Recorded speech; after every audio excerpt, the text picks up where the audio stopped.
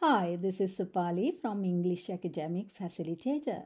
Thank you for tuning in and welcome to my channel.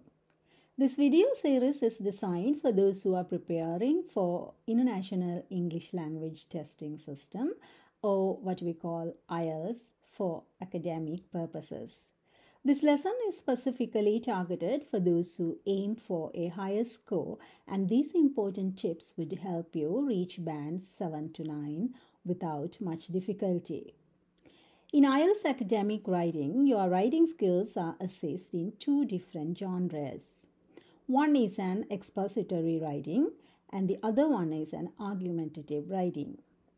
In task 1, you need to structure your essay by using factual evidence to explain a specific topic, while the second one requires to collect, generate, and evaluate evidence and establish a position on the topic in a concise manner. For both tasks, you are supposed to use academic language that should be clear, concise, focused, and structured piece of writing backed up by evidence using formal tone and style. So before everything, it is important to understand what you are expected in this piece of writing. This is a sample question for IELTS Academic Writing Task 1. The data is shown in two bar graphs. The topic to be discussed is the computer ownership between 2002 and 2010. This topic is divided into two groups. One is as a percentage of the population and the other is by level of education. Your task is writing a summary of the provided data by selecting main features including comparisons where relevant. It is vital to concentrate on key instructional words such as summarize, selecting, reporting, main features, and comparisons. IELTS Writing Task 1 is worth 33% of your total writing marks. You will be marked 25% on task achievement, 25% for coherence and cohesion, and another 25% on vocabulary, while another 25% is for grammar. The data provided for this task is collected in different ways. It can be a line graph, bar chart, pie chart, table, diagram, map, or a mixed chart. Now let's see the basic requirements of this task. Firstly, it should be written in formal style using 150 words, spending 20 minutes. So you have to well plan and structure your essay within this given frame. Mostly the essay should be written in present tense, but sometimes you need to shift into past or future tenses as well. Another important factor to note is that you need to get rid of basic language and replace it with academic language. We are discussing the academic vocabulary you have to use, so make sure you are well versed with academic language before you sit for the exam. Another important fact to consider is use of synonyms. As you are penalized for repeating the same word or structure, you are supposed to use variety of academic verbs, nouns, adjectives, hedging words, and transition words, plus variety of complex sentence structures. Remember, you won't be able to reach band 7 or above if you use simple structures frequently. Keeping all these rules in front of your mind, you have to organize your essay logically in minimum of 5 paragraphs. It should include an introduction, overview, 2 or 3 body paragraphs, and the conclusion. This overview is compulsory for those who attempt to reach the band 7 and above. Remember, you should repeat the question and need to identify the keywords in the question and paraphrase by using synonyms. As everything else has exceptions, this too is allowed to use the same word if a synonym isn't available for that particular word. Now let's see what academic writing is. Academic writing is a clear, concise, focused, and structured piece of writing backed up by evidence using formal tone and style. We'll discuss it in detail.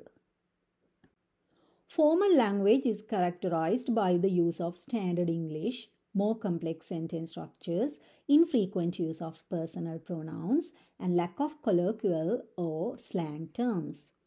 Longer sentences are more prevalent in formal writing. You need to be as thorough as possible with your approach to the topic, and each main feature needs to be introduced. You need to state main points confidently and support your argument with evidence. Abbreviations must be spelled out in full, and the writing should be done in third person as the formal writer is disconnected from the topic. When it comes to the tense, you have to choose the tense by looking at the data. In your IELTS graph, chart, map, diagram, or table, you might find dates. If there are no dates mentioned, you have to write in present tense. If the dates are in the past, you have to use past tense. If the dates are in the future, you have to use future tense. And if the dates are spanning both past and future, you have to use both past and future tenses. As I mentioned earlier, you are penalized for repeating words and structures in your essay. So use synonyms to avoid repetition, and when it comes to structures, you need to use variety of complex structures to make your writing more academic. Frequent use of simple structures will drop your level to 5 or 6. You need to associate with specific academic nouns in order to refer to ideas in your writing. Terms like subject, issue, theory, model, nature, principle, etc. should be included in your academic diction. Here you have some more specific nouns connected with ideas and phenomena such as aspect, feature, motives, study, topics, theme, etc. Learn these words. Here are some reporting verbs you have to replace with the basic verbs written in blue. You can select some synonyms that are familiar with you and use them in your writing. You can visit thesaurus.com for further clarifications. Here are some academic adjectives to be used.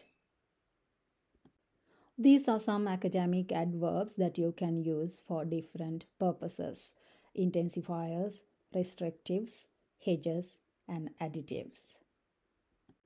Hedging language is extensively used in this type of writing. The verb hedge means to avoid making a clear, direct statement or committing yourself to a particular decision. It allows you to be academically cautious, to acknowledge the degrees of uncertainty in your statements and claims rather than claiming something is an absolute truth or fact. Hedging language is also known as cautious language or vague language to make them less direct and to limit or qualify claims and statements we make. Hedging is achieved in many different ways, including introductory verbs, lexical verbs, modal verbs, and that clause and to clause. Learn the examples shown here. Transition words present the writer's thoughts in an orderly manner, clarifying vagueness and demonstrating comparisons. Transition words illustrate relationships between other words and phrases. They are divided into few categories as they function different tasks. They add more information, compare two similar points, contrast viewpoints, emphasize ideas, reflect sequence, and show the effect or conclusion.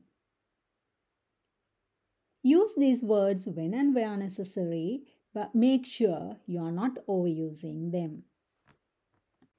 You can also learn these transition words for summary, reason, condition, generalization, and concession.